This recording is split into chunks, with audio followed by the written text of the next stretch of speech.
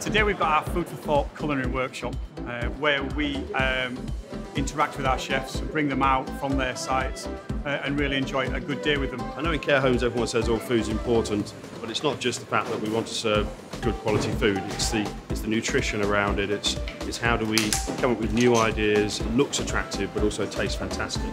And we want to get better than just cooks in care homes. We're determined to have proper qualified chefs in our care homes that provide proper hotel quality food.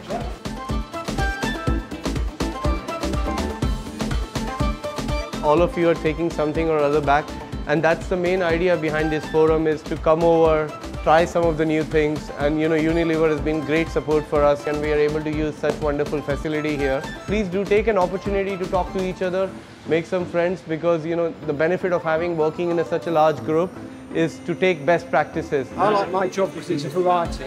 You're not just doing one sort of food, you're doing so many different types of food. I'm there for the residents, I make sure they get food they like. If there's any special requests, we always make it for them and keep them happy. Hopefully take things back to your home that you can give to your residents that can give them a better quality of life. It's been a positive experience.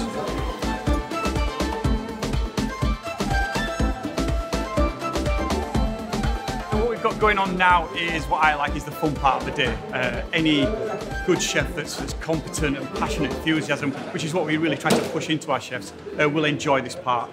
We've got ingredients that are what I would say from my larder, but it's a chance for them to sort of just have a play as such.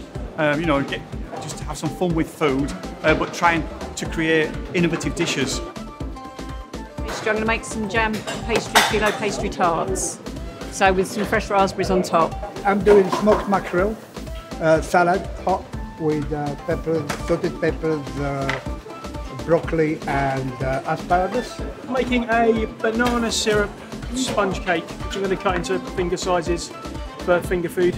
We're trying to sort of really think about all of our diets. We want to think about al fresco dining. We want to think about food on the go, quality, nutritional snacks, as well as treats. I think that every philosophy is about enjoying everything, but in a balanced way.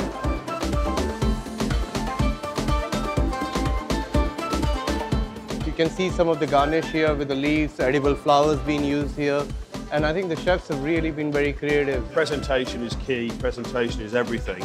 And the way this is presented now, it's just a fantastic outcome. Being able to sort of bring the chefs out of their comfort zone is a real test to the character of the chefs that we now have within the group. The standard of food within that short period is excellent. If you can produce things like this in these sort of circumstances with just ingredients that are thrown at you, I think you should give yourselves a big round of applause. Well done.